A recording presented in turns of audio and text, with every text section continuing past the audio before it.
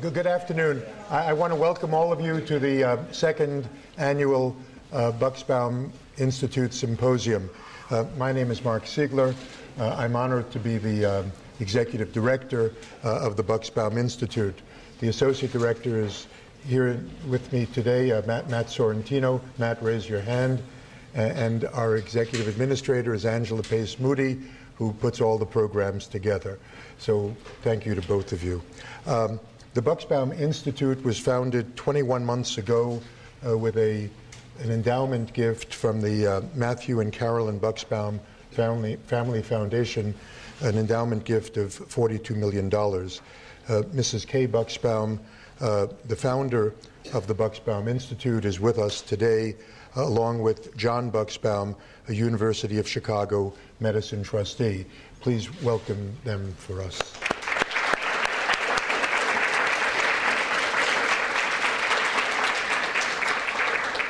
Also in the audience are members of the Bucksbaum Institute Advisory Board, Dr. Arthur Rubenstein, who for many years was chair of medicine here at the University of Chicago, and then for many years thereafter was the dean and vice president of the University of Pennsylvania Health System.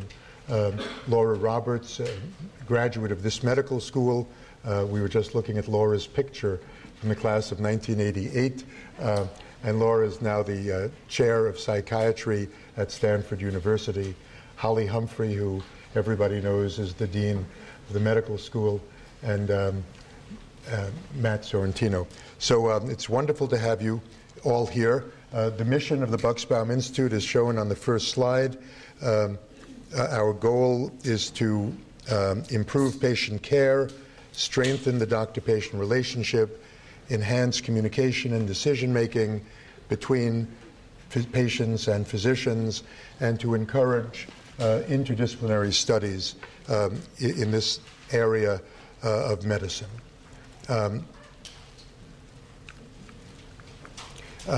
In its first year and a half of operation, the Institute has done some of the following things.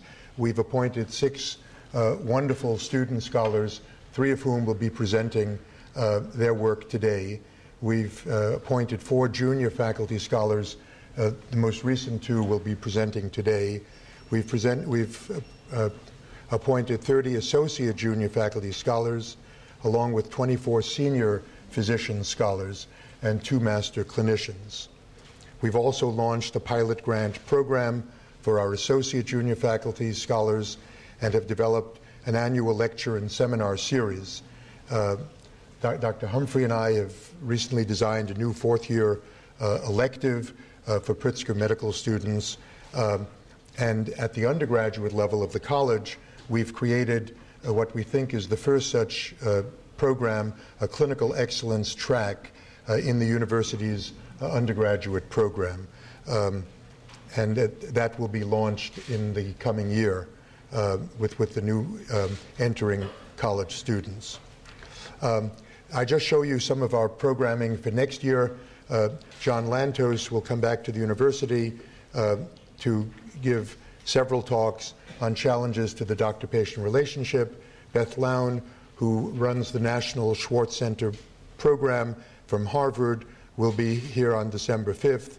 Robert Smith from Michigan will be talking to us about the biopsychosocial model of care.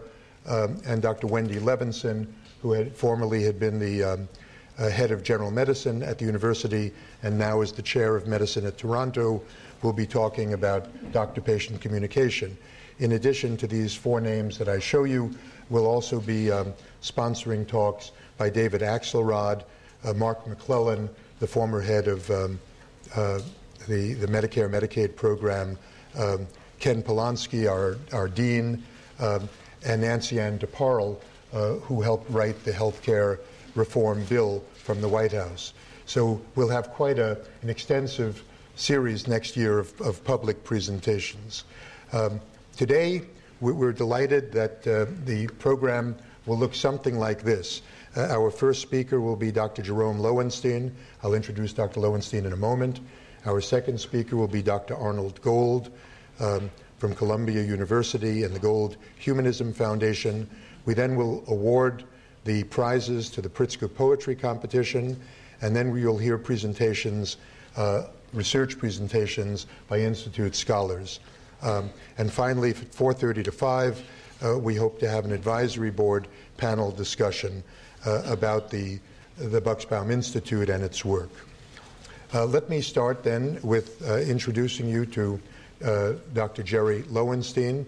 Dr. Lowenstein is professor of medicine and the Edward C. Franklin Firm chief, as well as the director of the program for humanistic medicine at New York University School of Medicine.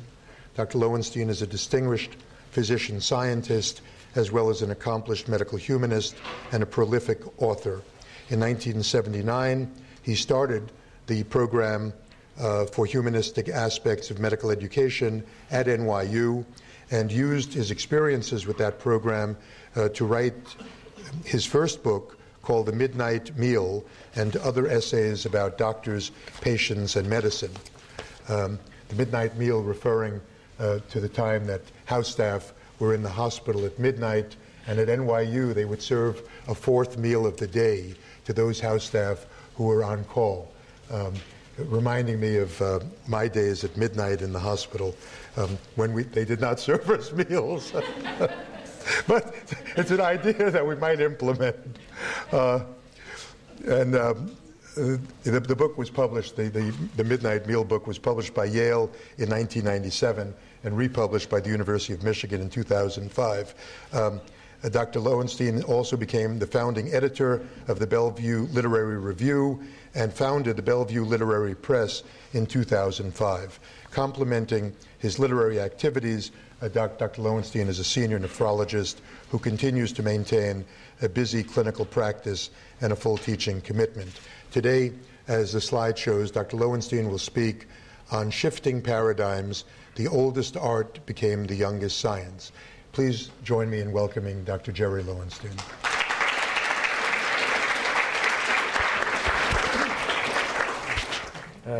Thank you for that very generous introduction.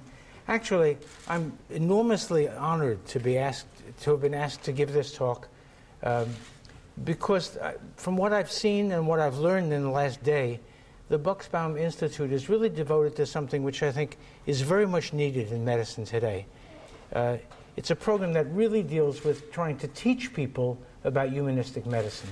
And I think if you look around the country, there are a lot of things with the words humanism and medicine in juxtaposition, but none of them seem as carefully thought out and devoted to that task as what I see in the Bucksbaum Institute. It's really a pleasure to be invited. And actually, I feel a little bit like I'm carrying coals to Newcastle. I think you've thought about most of the things that I'm going to talk about. But since I didn't know everything that I know now, and I had these slides, I thought I'd show them to you. So the title of the talk was to be The Shifting Paradigms, and the subtitle was to be a line from Dr. Lewis Thomas's book, one of his books, and the subtitle of that essay was The Oldest Art Becomes the Youngest Science. And I think that really describes a paradigm shift. And I think that the notion of a paradigm shift has a lot to say to us today, and that's what I want to sort of deal with and tease out. As I say, most of this is going to be known to many of you. Okay.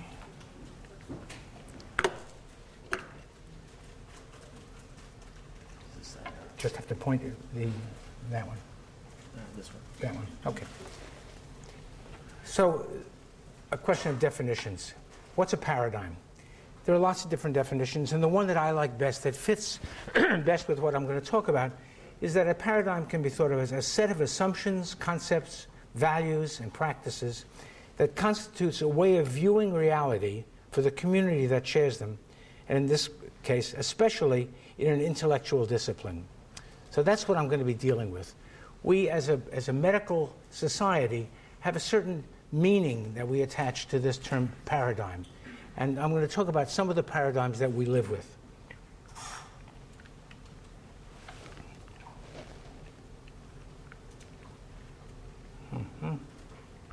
Okay. So, 50 years ago, myocardial infarction was treated with bed rest. Heart failure was treated with digoxin and mercurochrome. Hypertension was treated with a rice diet. Arthritis was treated with high-dose aspirin or gold injections. Peptic ulcer was treated with milk and alkali. And 40 to 50 million U.S. citizens lacked adequate medical care. It's before Medicare. This is the way it was when I finished medical school, which is about 50 years ago. And so there's been a striking change.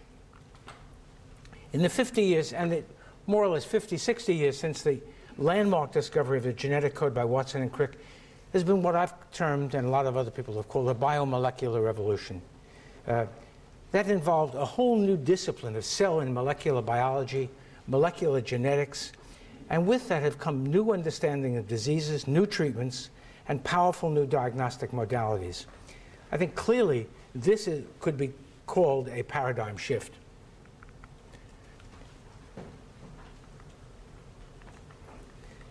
I think I skipped one. Okay. Lewis Thomas was the dean at NYU Medical School and also the chairman of medicine. He was chair of medicine when I was a resident. And I think he's probably the outstanding medical essayist of the 20th century by a long shot. This book, Notes of a Medicine Watcher, is not his most famous book, which was Lives of a Cell. And I tell every medical student that I see that that's a book they must read. It's still in print. It's in paperback. It's a brilliant set of short essays that were originally published in the New England Journal and then pulled together as a book, and they're wonderful. And Dr. Thomas wrote, if I were a medical student or an intern just getting ready to begin, I would be apprehensive that my real job, caring for sick people, might soon be taken away, leaving me with a quite different occupation of looking after machines. I would be trying to figure out ways to keep this from happening. So that was written in 1983, so it's 30 years ago. What Dr. Thomas probably didn't envision when he wrote that a time would come when medicine would be seen not so much as caring for sick people, but as an industry. This is going to sound sort of harsh, but I think it's true. An industry populated by suppliers and consumers, a major threat to the U.S. and world economy, a fertile territory for healthcare experts and electronic records wonks, and as a field in which an MBA would be of great value. I think that's what's happened in the 30 years since Dr. Thomas wrote his previous piece. So I began to thinking about paradigm shifts, and just fortuitously, I stumbled upon a book by Jared Diamond. Jared Diamond is really an outstanding anthropologist, and he's best known for his book called Guns, Germs, and Steel. But this book caught my eye. It was called The World Until Yesterday. And what he does, he's done a lot of work in Papua New Guinea. So his book starts with a description of being in the airport in Papua New Guinea.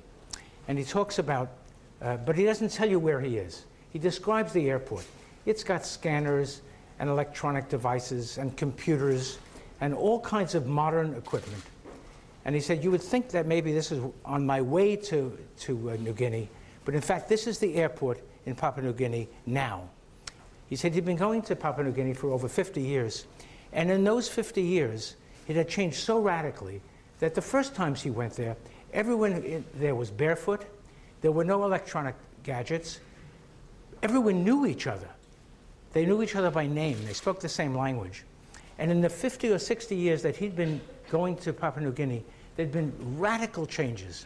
And it's about the same time interval that I'm talking about now between 50 years ago and the present. So I took this as a model for what a paradigm shift can do if looked at from the outside. It's easier to see it sometimes from the outside than from the inside as a physician. So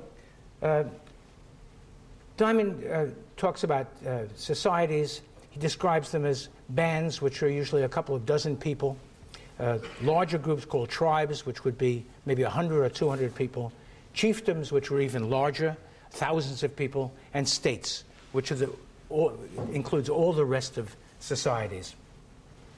And what he talks about is that in the evolution, in the stepwise increase from bands to tribes to chiefdoms to states, there are increasing degrees of specialization and a separation of suppliers and consumers. And I thought that was a perfect description of what has happened in medicine today. As we've become more and more sophisticated, more electronically motivated, more electronic medical records, more group kinds of medicine, where one physician may treat 50 or 60 patients at home using a computer to keep records, that there's been an increasing separation of doctors and patients. And with that comes a lot of problems. And I think Jared Diamond describes that in terms of societies, and I think it's probably true in the medical society as I see it as well. So Dr. Siegler, I know, has described the mission of the Bucksbaum Institute as an ambitious effort to put compassion and empathy on the same pedestal as science and technology. I couldn't help but copy that phrase because it's really very apt. So what's that picture doing underneath it? Well, that's a drawing that you probably recognize by Picasso. And the special thing about it is that Picasso was able to see this face head-on and in profile at the same time. To hold those two images together requires a certain amount of genius, and clearly Picasso is that kind of a genius. Now, we may not be geniuses, but I think the task that we have today is not to either choose scientific medicine or humanistic medicine, but to merge them, much as Mark has said in that short statement that I copied. So that's what I think is our task.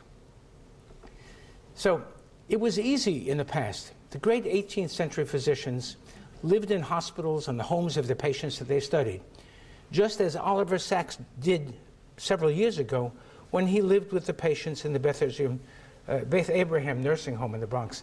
That was the place where he first tried to treat Parkinsonism with L-Dopa, and it led to the dramatic findings that were published as Awakenings, the movie, and so on. But he lived in that nursing home. He was a failed neurology investigator. He almost contaminated the entire laboratory at Einstein College of Medicine. And so they farmed him out to Beth Abraham Home. And he lived there. And he saw these patients day by day in a way that physicians in their offices rarely get to see patients and know them. Those like Mark Siegler and others that I know get to know their patients, but it's stretched out over years. And we don't quite live with our patients. But Sacks did. And I heard him speak at NYU just the other day, and he's continued his kind of brilliant, insightful way of talking to patients and finding out their strengths, not their disabilities. I referred a patient to him who had had a glioblastoma and lost the ability to read completely. A very intelligent, educated woman. And he saw her. I thought she'd be the sort of patient that he would be familiar with. And what he did was not to describe her disability, but to focus on her abilities, the things she could do. And one thing that struck me was he said, you know, there's a larger area of the brain devoted to gesture and mime than there is to speech. And he said to this woman, you're an actress and a mime, so use your hands. Use those strengths that you have. She walked out of there, she said, this is so totally different from the neurologist that I saw at Bellevue. You cannot believe it. That's the special thing about being close to your patients. We can't always do it. So rather than choose scientific medicine or humanistic medicine, what I've thought to do, rather than just grouse and complain, is to try to identify those parts of medicine that we want to preserve or recapture, the critical components of the relationships in medicine between colleagues and physicians and patients that we need to preserve, to find those parts of the medicine that many of us who've lived it for many years value most, and try to preserve that part. Other things will change. I guess in the 17th and 18th century, physicians knew their patients very, very well. Some very famous physicians were very close to very famous musicians. And so they would have concerts performed live in their living rooms. That we can't, most of us can't do that today, but it's possible to enjoy good music in the company of friends. It doesn't have to be live. And I think we can capture some of the relationships between patients and physicians and doctors if we focus on them and value them. So my new concerns when we talk about this paradigm shift, my two things that I would isolate is I'm worried about the loss of patient narrative, and I'm unhappy about the loss of contact between patients and physicians and among physicians. And so what I've tried to do is to think of ways that one might preserve those two pillars of what I think are critical in good humanistic medicine. So what's the problem? Well, we've got this with advanced medicine and all the new techniques that are available, electronic medical records and incredible techniques have evolved.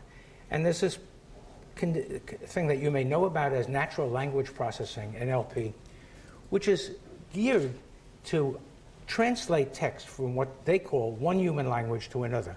In fact, what these programs do is they can strip out of a narrative the keywords that are used for either billing purposes, coding, creating databases, but they strip away the parts that seem to be personal, idiosyncratic, and special. And the things that are personal, idiosyncratic, and special are what really allow the relationship between patients and doctors. You take that away, and what you're left with are metrics and numbers, and that really frightens me. So I think there is still a language that's shared by physicians, patients, and medical students, and that language is called narrative. It's the patient's understanding of the sequence and the experience of having lived with an illness. Every patient tells a story. When you ask them how they're feeling, what comes out is not numbers usually, although some patients have been taught to say it's 4 out of 6 or 4 out of 10 pain. But in fact, mostly when you say, how are you feeling, you get a story. Several people have commented on this. Larry Churchill wrote several years ago, human beings understand their experiences in and through the telling and hearing of stories. Stories are devices which bind agents and events into some intelligible pattern. They weld actors to their actions and doers to their deeds. I think there's a lot of truth in that. There's a quote I picked up from Cliff Cleveland, who's an internist in Tennessee. He wrote a wonderful book called Sacred Space. He says, I take in my patient's stories, sometimes sequentially, sometimes in scattered, almost random segments. This story defines an immediate illness or problem, not as some isolated calamity, but as a part of a continuity of experience. And this goes to the question of how much you can let a patient tell you, how long the narrative can be if you're practicing medicine. And what he does, I think, is to say, you don't have to get it all at once. You have a relationship, and that narrative, that understanding of a patient's life is continually evolving and building up and becoming stronger. And that's what creates some of that relationship. So narrative is a thing that I've really become very much focused on. So the question is, what do these things have in common? The Gilgamesh, the Torah, the Odyssey, the Iliad, the Veda, all of those things are narratives. They're all designed to teach, and it goes back thousands and thousands of years. They're not given as lists. I mean, there are 10 commandments, but in fact, most of the teaching that society has depended upon over these many, many years depends on narrative. So it got me to thinking that there must be something special about narrative. Why storytelling is so central. You know, Noam Chomsky wrote that he thought there was a part of the brain that was hardwired to process language in terms of syntax. Every language, no matter how different, has a syntax. They all have that modality that helps translate to use language. And he actually thought it was hardwired into the brain, the way other things are. And I've wondered whether the ability to understand and to learn might be hardwired to accept information only when it's presented as narrative. So it seems like a wild idea, and I have a lot of wild ideas. And sometimes if I think about them long enough, I recognize that they're not so wild. So it occurred to me after talking about this and thinking about this for some time, that there's a model for this kind of hardwiring for accepting narrative as a way of learning. And that's called the immune system. So we have cells that are designed to produce antibodies or other immune reactants. And those cells in the immune system are programmed in such a way that the foreign material that they respond to, whether it's bacterial, viral, or other chemicals, those immune cells only respond when the antigen or the substance is presented to the immune cell in the context of an antigen-presenting cell. So information has to be presented to these lymphocytes in a specific form, otherwise the lymphocyte doesn't respond. And I have this idea, which is probably wrong, but maybe right, that our brains are hardwired and have been for thousands of years to learn only when the material that we're faced with is presented as a story. And I think that may explain why stories are so abundant from the deep, great history and documents that have gone back thousands of years to the stories that patients tell when they walk into a doctor's office. So that's my whole business about narrative and the importance of that. I want to shift grounds now. Dr. Siegler mentioned the midnight meal, so I have to give you a little bit of background. So I did all my training at Bellevue, and I finished the medical school in 1957. I was a resident starting in 1960. I was away for 3 years in between. I was in the NIH. And when I came back, the policy at NYU, and this is Bellevue Hospital mostly, because the University Hospital was very small. Most of my training was at Bellevue. Bellevue is a municipal hospital. It's a real down and dirty place. And you were on either every second night or every third night. And the nights that you were on, for example, Monday morning till Tuesday night. So you were there through the night. They had rooms for residents to sleep in. And the hospital served breakfast, lunch, and dinner for everybody, but there was a midnight meal for the house staff that were on overnight. Usually not attendings, but just house staff. In this down and dirty place, it was served in the basement, and it was served on white tablecloths, and there was a cadre of wonderful Irish women who waited on you, and they would serve you the leftover food of the day. And it was a time when interns and residents, and occasionally an attending would show up. And I remember being in many of those. And years later, I realized that the function of this was not nutrition of the body. It was really nutrition of the brain. It was a time when people could communicate across lines between medicine and surgery, between younger people and older people. It was a time when you could say what was really bothering you that day, what terrible thing happened, or you could talk. There was a lot of black humor. People told stories that they would never tell in another place. But in this specialized environment, people could communicate. So that midnight meal has disappeared. Nobody's on overnight. The people who are on at night are not there during the day. Nobody eats meals. The dining room, I still see it. It's still in the basement of Bellevue, but it's a storehouse for cobwebs and old iron lungs and things. But the days of the midnight meal have disappeared. So flashing forward a little bit and addressing the question about what to preserve, I realized that we have to find a way for people in medicine, students and their teachers, to talk to one another. So I won't give you the whole background, but in 1979, it occurred to me that we should have small group meetings where medical students, interns, residents, and sometimes even their attendings could talk together without a specific agenda in a very limited 1-hour session. I was prompted to do this by my wife, who said that she saw interns and residents coming to our house for dinner, and that she saw that they were suffering from the fact that they couldn't communicate. They were holding everything in. And my wife is very persuasive.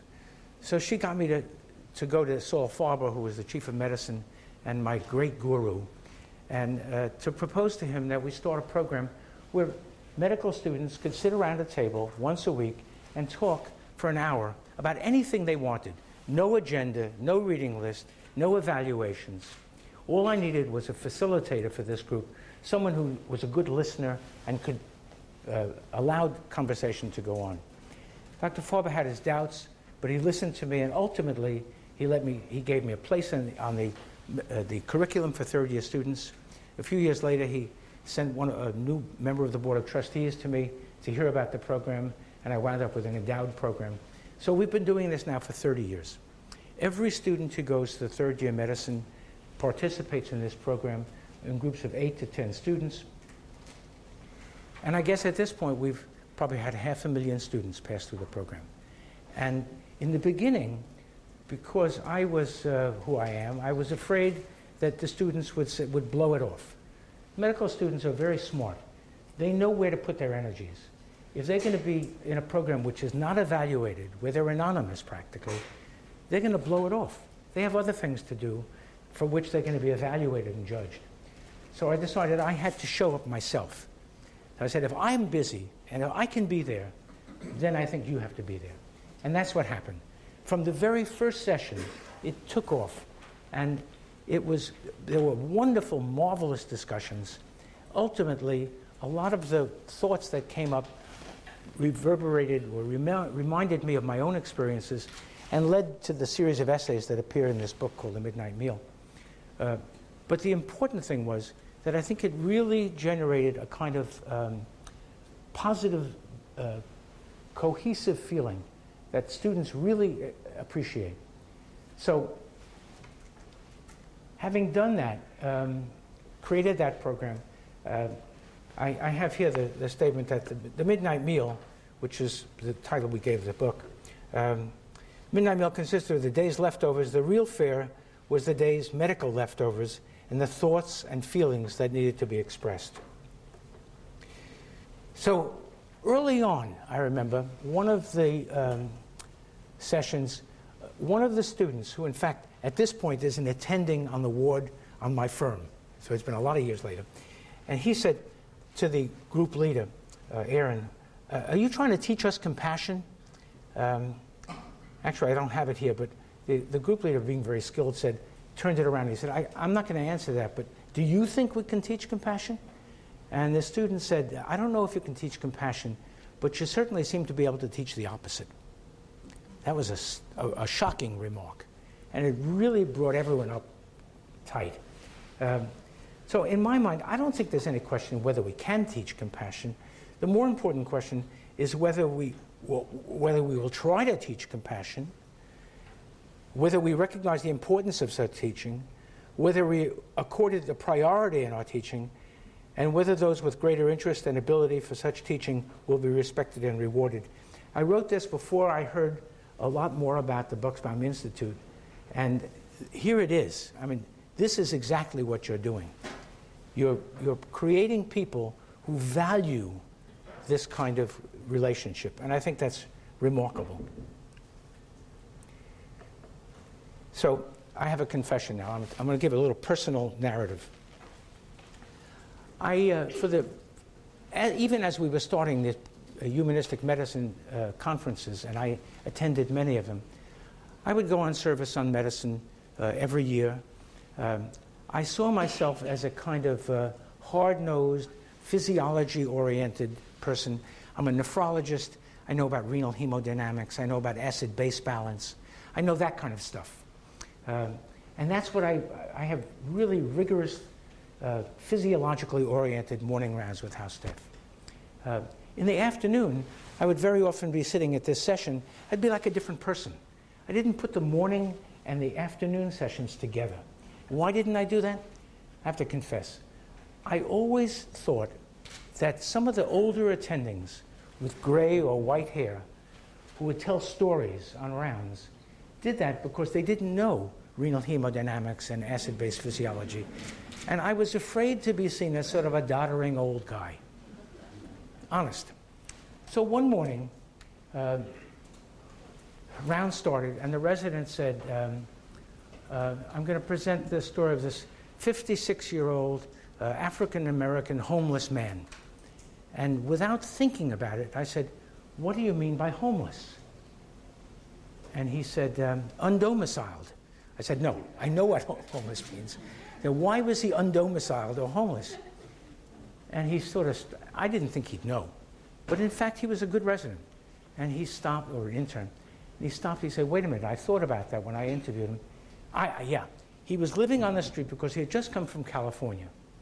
And he had no place to stay. I said, really? I said, why did he come here from California? He said, he's an actor, and he was out of work. And so he came east to look for some job. And he hadn't found anything. He was living on the street. I said, do you know anything more? He told me his oxygen saturation and what his chest findings were like. I said, let's go see the man. So we went to the bedside, and I introduced myself. I said, I understand that you've had a hard time lately. He said, boy, have I.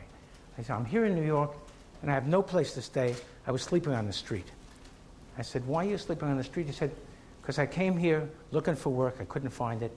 I said, what kind of work have you done? He said, I'm an actor.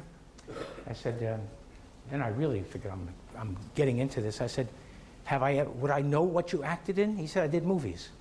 I said, would I know one of them? So he said, well, did you ever see Clute, the movie with Jane Fonda? I hadn't, but a number of the house staff had. He said, you know that scene where Jane Fonda walks into this bar and this man comes up to her and he tries to dance with her? He said, that was me. Wow. So then we examined his chest and decided that he had pneumocystis pneumonia. And over the next week or so, well, actually the next day, the resident came in with the video of Clute. He said, that's our patient. So he had a name. And over the course of the next week or 10 days, his course was terrible, and he died. But the house staff knew him as a person. And the experience, which otherwise would have been just another homeless man dying, became a very personalized experience for them. And that taught me a lesson. So since that time, nobody says homeless or undomiciled to me. You know, house staff have a book. There are certain words they know you don't say to certain people. They don't say that to me. There are other words that they slip on and I catch them. But I have no problem putting together the two parts of my life. And that, I think, is a lesson, because one of the sad things I've learned is that house staff, students, are very idealistic in the first and second year. By the time they get to the third and fourth year of medical school, they've somehow become hardened. And I think they're hardened by what they hear from residents and also from attendings. I think a lot of the attendings I've heard say, I'm glad my kids are not going into medicine, or this is terrible, or researchers saying the NIH standards are so hard you can't get it, you know, whatever. I don't think we're giving to our students the message that medicine is a very exciting, rewarding, wonderful field. And why not? Because I don't think haven't been turned on about it. And so one of the things I've done is to try to alert my colleagues to just what a wonderful life they have. And they shouldn't only focus on the terrible thing that happened last week, or the way the school is botching this up or that, but that overall, it's a very wonderful, rich life. I feel that way, and I think many of them do, but they don't necessarily transmit it.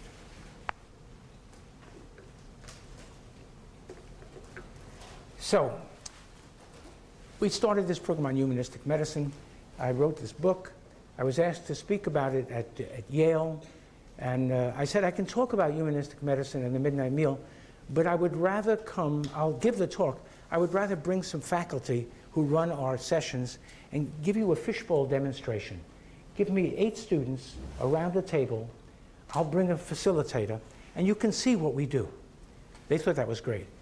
So at Yale, we ran sessions for their primary care people, for their general medicine people, and they were spectacularly successful. We did the same thing at Case Western the next year, and then I was asked to present this at University College London. I couldn't bring a couple of facilitators across to London, so I had a video made. And the way we did the video was after endless amounts of consent and informed consent with the students. A video maker came in and sat in on these weekly sessions. So she sat in for the first 3 sessions just like a fly on the wall, didn't say a word. By the 4th session, She brought in a video camera and a sound system and filmed the next 3 one-hour sessions. So she had 180 minutes of tape. She boiled it down to 18 minutes, and I want to show you one segment, about 8 minutes of that. The facilitator is an extraordinary woman who I could talk about forever, but you'll see how good she is. I just alert you that what we did was we videotaped it, and then we went back and had her comment on what the action was. So you'll see her wearing 2 different color sweaters, a black sweater and a yellow sweater. That's just filmed at 2 different times. So she said, the responses of medical students and house staff officers confronting death, suffering, and grief should be examined and acknowledged as a part of their educational experience. So I'm going to show this video, and I'm not going to say anything afterwards. I can't say anything after Elsbeth Couch. She's that good. But I hope we'll have a couple of minutes for some questions. Have any of you had to deal with the family of someone who died or who has taken a terribly bad turn for the worse? Have any of you had to do it, or have you witnessed it? Yeah, I was just happened to be watching a surgery with a woman who is 23, I'm 24, and she was getting a hysterectomy because there was a worry of cervical cancer, and they opened her up and they saw mets in her abdomen, which basically, end of story. So they didn't remove her uterus, and she woke up from the operation, was like, how'd it go? And everyone in the room was just like, nobody wanted to say anything. It was really awful, and I went back, and I mean, I don't know how I got myself involved in it, but I went back and I was with the family, and I had to get special permission so they could come into the OR, and the nurse was yelling at me, and how could the family be there? And yeah, it was pretty bad. But you were right in there pitching, and it didn't paralyze you. You see, that's the thing. The student was horrified, absolutely horrified, and frightened and shocked beyond belief. Still with you, right after all this time. Don't be ashamed of it. Do you feel that as doctors you're not supposed to have any, that you're not supposed to cry? You're a human being. People say, the student broke down, the family broke down. She did nothing of the sort. She cried. Crying is not a defect in a BMW that broke down on the road. It is a natural response to a very strong feeling. Do you think it's unprofessional that she's crying? Of course not. No, not at all. You had a reaction to it, and the right reaction to it, and that makes you a human. That's only going to make you a better physician in the end, because if you remain human, then I don't know how to say it. I mean, that seems like the most important thing. But if you can still do your job in light of that, that's a good doctor. The other student who commented on the death of his patient, it just happened. You could see the trembling in his lips. Yeah, I was following him for like a week. And it was pretty sad when I found out. I don't know if anybody expected it to happen this quickly.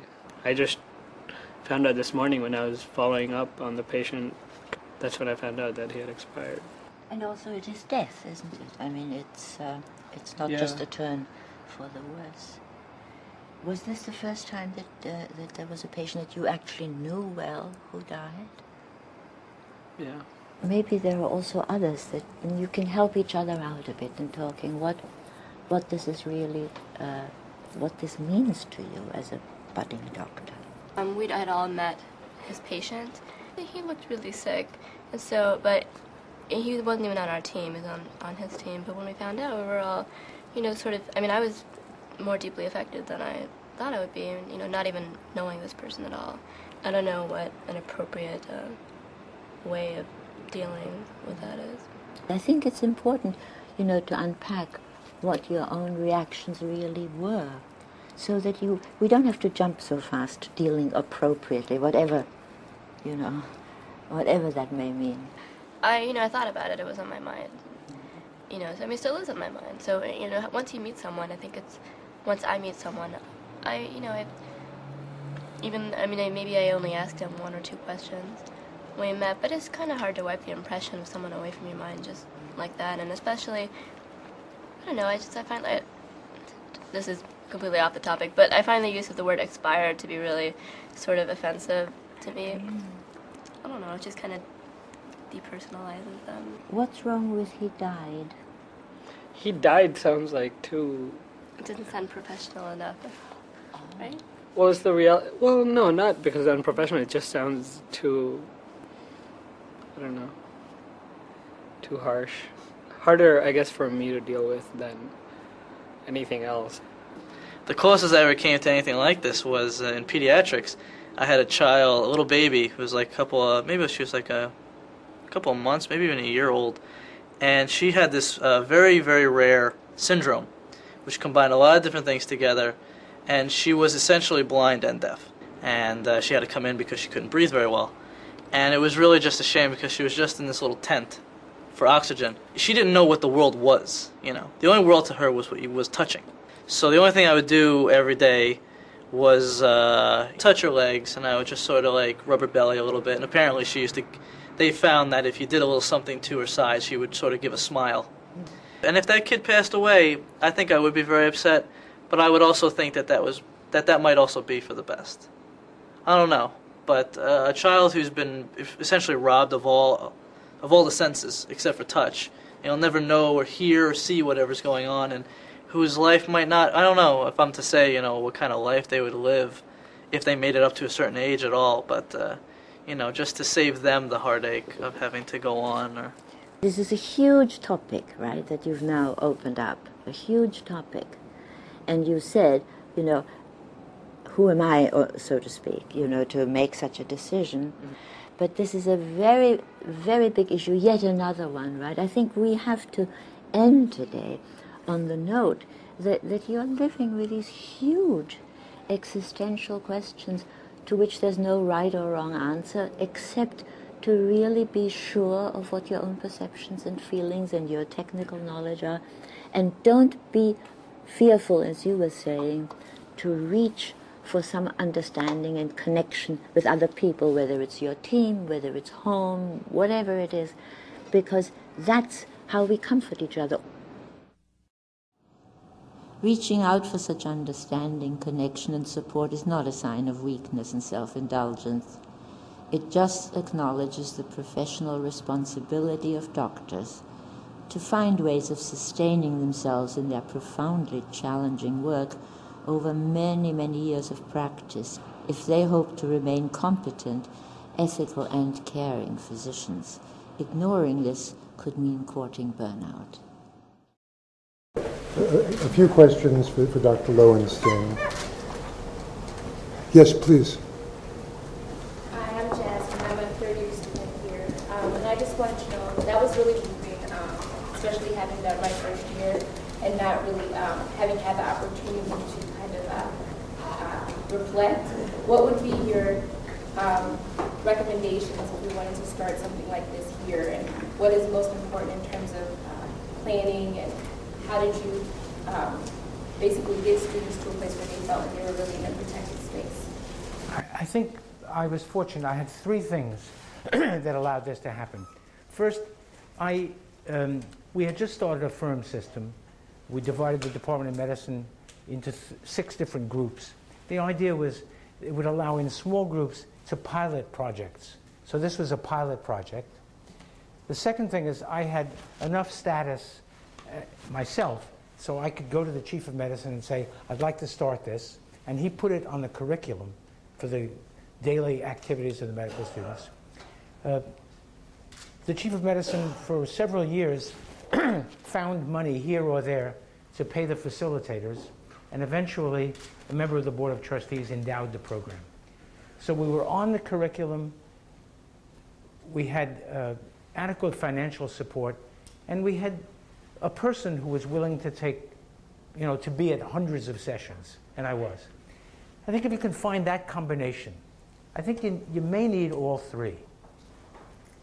But I think it's worth looking, and I had no idea that this was going to evolve. Arthur. So I enjoyed that very much as well, so thank you so much. And one of the things that strikes me from my own career and listening to you is the mentorship and continuity of interaction of students or house staff with some attending or some more senior person over a long period of time, if that person conveys the right kind of humanistic qualities, has a huge impact. And one of the challenges I think we have today is all these interactions between students and house staff and attendings are so short and so quick because of a whole variety of things that this ability to interact with them and show narrative medicine and how you react is something we should try to find a way to reinstill into the curriculum or experiences so that one has a better chance to learn from one's special senior people. I agree, and the shortened workday and the shifting and the coming and going, most of our students don't know who their teachers are. But I think it's possible to modify the system in such a way that there is for each student one person, or each small group of students, one person who achieves a level of continuity. And I think we have to be inventive and creative to find that. But I agree with you completely. The shifting of who's the teacher and who's it just doesn't work. You need role models. Please join me in thanking Dr. Lowenstein.